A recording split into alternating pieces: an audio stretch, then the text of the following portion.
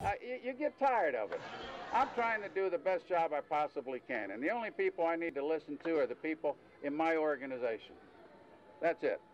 But I get tired of being nitpicked, and I get tired of being criticized unjustly. Why don't they talk to me first before they do it? Okay? And get my viewpoints and my feelings, and then make a determination. It's a tough situation. I know that I get criticized for it. We've got a lot of people here that haven't managed and won any games in the big leagues, but they know everything, you know? They really do. I think they should try to put the uniform on and try this job and see how they like it when they get criticized unjustly. This hour, I love Krabby Lou. This hour is brought to you by the Harp Open. Hello, we ain't got time for much. I'm Terry Boers. I'm Dan Bernstein, and the apparent target of Lou's more than ire the apparent target. is with us on the score, our baseball expert, Steve Stone. Got enough trouble with the White Sox. Take that, Stoney. Okay, guys, how you doing? Good. We're good, man. How are you? Actually, it appears that Lou was a bit grumpy today. I came to the ballpark enjoying myself, had a good time, was over on the Cubs side. I talked with Derek Lee before the game. I had a talk with Ryan Theriot. I talked with a lot of the Cub players. I talked with Rudy Jaramillo about some of the Cubs that are hitting and some that aren't. And then I went to sit on the other side, is the side that I am employed by. And then all of a sudden, all of these reporters came herding across, and they wanted my opinion as to what Lou said.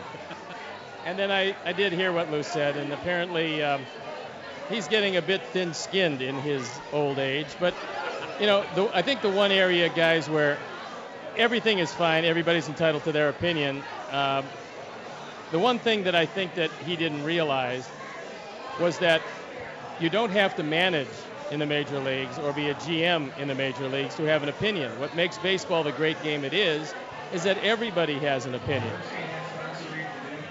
Oh, I agree. I just found the whole thing more amusing than anything else because I listened to Question Stoney, and I didn't hear anything there that was like so leading on or demanding of a question. It was just like he was just sort of waiting to do it. I mean, he was just lurking in the weeds. It started out okay. I saw the whole thing, and then all of a sudden, he's all over your ass. Well, the question that Fred Mitchell asked, amazingly enough, was, how do you think Jake Peavy will adjust to life in the American League? And from that, he went in and decided that he was going to go on the offensive against me. Now, first of all, I thought he handled Colvin terrific today. With 2 outs in the 7th inning and nobody on, he came in, he hit a double. He was a non-factor in the game. And then they went on and scored some runs. They might have been able to use him later.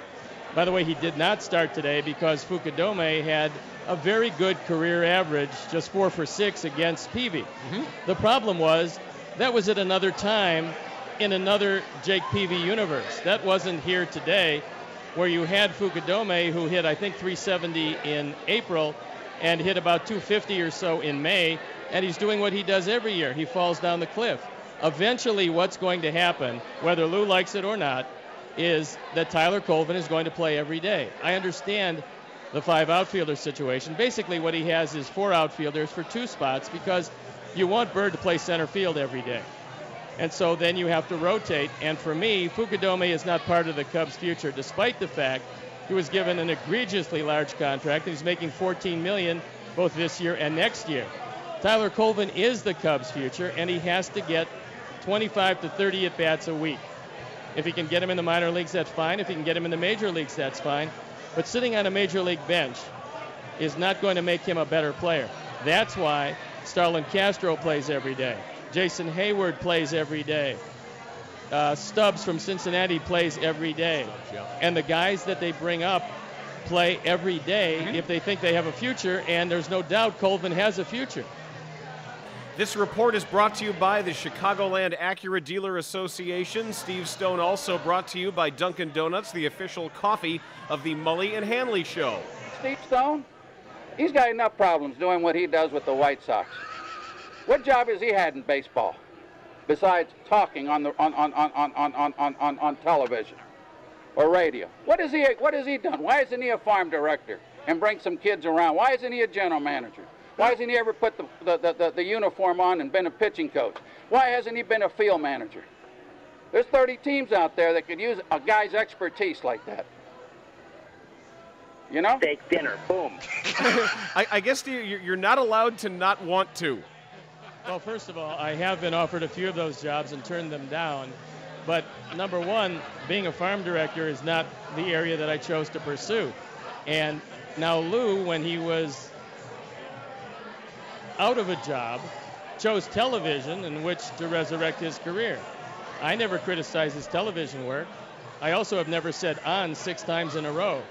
So, I mean, that's one of the things. Look, I've always respected Lou as a manager. In fact, what gets lost in the translation is when a lot of people wanted Joe Girardi 4 years ago, I was one of the guys who said the job should be Lou Piniella's because he's won before, and this Cub team should be ready to win.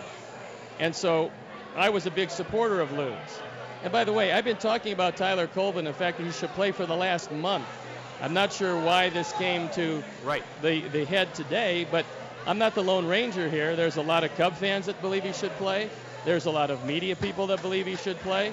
And again, when you look around at all the first-year players in both leagues, Mike Stanton from Florida, for instance, was brought up. He wasn't brought up to sit. No. He was brought up to play. Ike Davis brought up to play. Every guy who their team believes is going to be a star, and the Cubs believe Tyler Colvin is going to be a star, they're all brought up to play. If Lou's got a problem with 5 outfielders and he's got a problem benching Fukudome, well, guess what? Bench Fukudome and play your future. Fukudome is not your future. Tyler Colvin is. Well, he said, he used the Dusty argument about, well, what do you got to do? I got 5 outfielders. I'm not turning my back on anybody. Boy, the Cub managers just don't like you, Steve I said Stone. I'm going to try to get Colvin there as much as I can, and that's exactly what I'm doing. Colvin's a fine young player, and his time is going to come. Unfortunately, I've got five people here that deserve to play also. Today, Colvin's not in the lineup. No, I'm talking about the people. Look, the media here in this town, for the most part, they're really, really good, and I enjoy working with them, and especially the people that work with me on a day-to-day basis. But why should I be? Why should I be? Talk to me.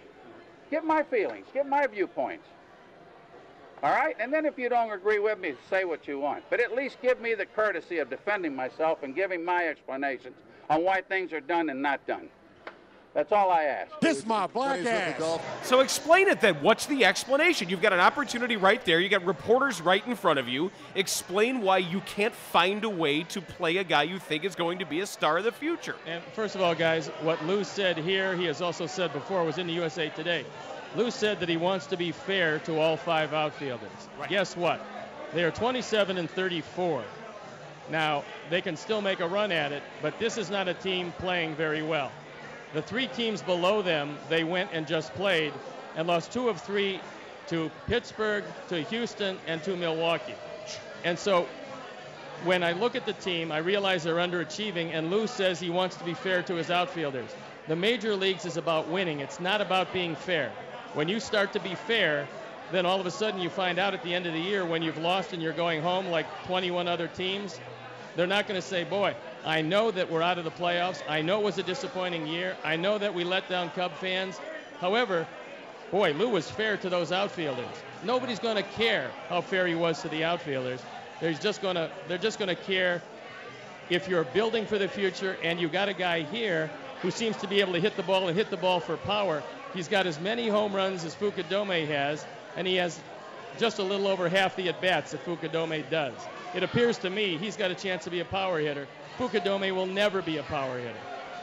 We're being told that a distressed Lou Piniella is currently standing on a bus with Patrick Kane swigging out of a champagne bottle in an effort to drown his sorrows. He and Kaner's cousin are all going out tonight just because. And they all hate Steve Stone. Right, all of them. That's and another thing I'm going to say.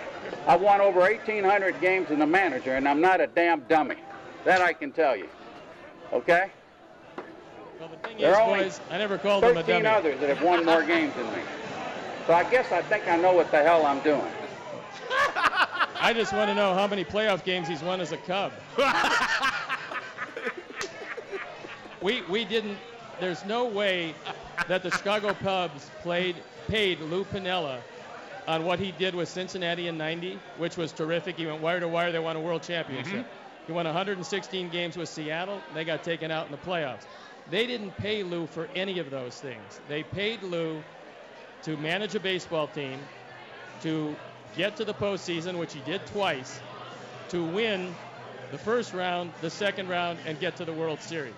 He has not been able to win one game in the playoffs. Now, those are facts. Those are not opinions. That's the way it is. And I still believe that Lou is a terrific manager, and he is one of the best around. And the fact that he's won over 1,800 games, I think, is wonderful. But none of that counts. What counts is what he does with the Chicago Cubs. That's what counts. That's what he's being paid for. And by the way, when you come to a big media city, and he's been in New York, he should know that. He doesn't believe that anybody who hasn't been a general manager or a manager should have an opinion. That's where he got on real shaky ground.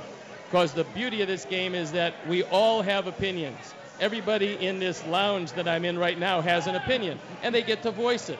That's because there is no black and white in baseball. There's shades of gray. And what makes it the great game it is that the people at home can sit and they can have an opinion. Lou has the final say-so. But the people at home aren't paid $4 million to manage the Chicago Cubs. Lou is. So he gets the final say. If it works, it's good. If it doesn't work, it's not good.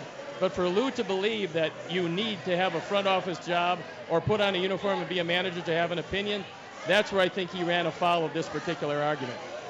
I just think it's a strange decision by Lou Piniella at this point with what's going on and to draw the focus back to these battles. If a manager tries to battle somebody with a microphone, they always lose. There's no good that can come of it. And I don't know what set Lou off. I don't know what this has been going. And you said this a month ago about Tyler Colvin. Yeah. I just don't understand why Lou would decide to do this now. Well, I think, number one, that Paul Sullivan had an article in the paper in which it kind of laid out in black and white things that I had said with David Kaplan, actually.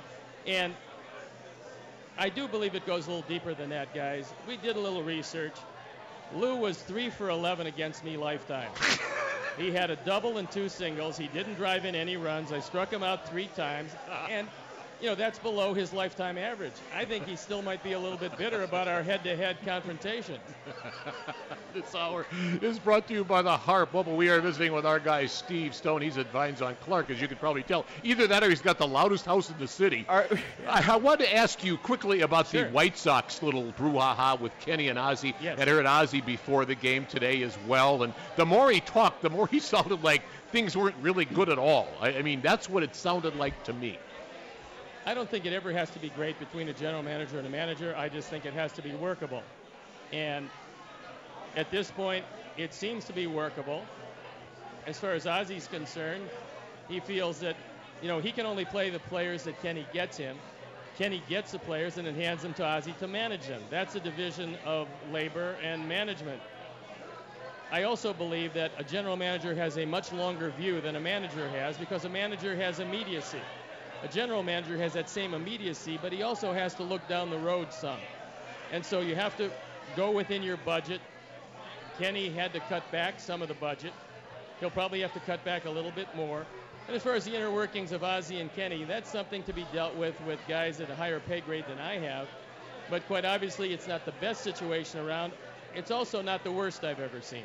But if you were Jerry Reinsdorf and you knew that organizations that operate like this, when it's happening this publicly, it never ends up being good. There's going to be an end game here at some point. How would you handle it other than getting these guys in a room and saying, listen, kids, play nice?